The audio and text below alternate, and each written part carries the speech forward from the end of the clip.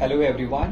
On this occasion of World Lung Day, September 25th, I would like to highlight the importance of lung health for all. In the last 2 years, we have seen the COVID disease taking a toll on the lung health globally. Although COVID has caused a lot of lung changes, a lot of debility, it has also highlighted the importance of promoting lung health, the importance of vaccination, the importance of masking, for not just COVID, but also for most of the respiratory diseases, including TB, influenza, and other respiratory infections as well. It also helps to protect from the allergies, including in asthmatics, wherein the allergy avoidance becomes the important role.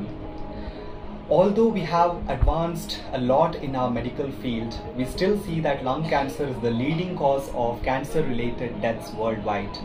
The primary cause for this being smoking, be it active smoking or passive smoking. In fact, passive smoking is more dangerous than active smoking. So if you are around the smokers, please make sure that you ask the person to quit the smoking, take help from the doctors. There is a recent trend towards vaping, e-cigarettes, which do not have any safety profile, and they in fact are known to cause more harm than the conventional cigarettes. Hence the ban of e-cigarettes in India by the central government also. Regarding the lung health, when we speak about it, smoking and air pollution are the two important hazards for the lung health. So smoking and air pollution, if are taken care of, then most of the lung health can be promoted in most of the people. Apart from this, we have also seen a lot of respiratory infections, asthma, chronic airway diseases, and lung cancer, which is taking a toll on the health of the lungs overall.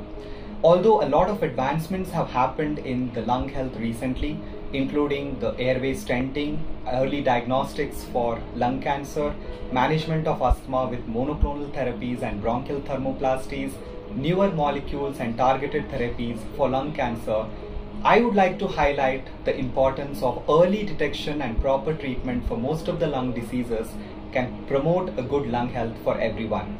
And overall, a good diet and regular exercise, predominantly deep breathing exercises including yoga, pranayama, and a regular good dietary practices can definitely promote the lung health for all.